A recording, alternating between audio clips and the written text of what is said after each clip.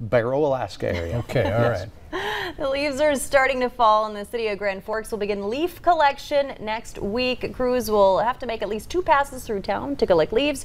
Residents can pile those leaves next to the curb, but the city is asking that you make sure there are not branches or debris. Yard waste drop sites are also available through mid-November for residents that want to haul their own leaves. For more details, just check out this story on the Valley News Live app. Later on Valley News Live at 6, 2 people injured after a close encounter with a bear. The First Alert Storm Team. So here's a look at our hour-by-hour planner. 62 out the door this morning in Fargo.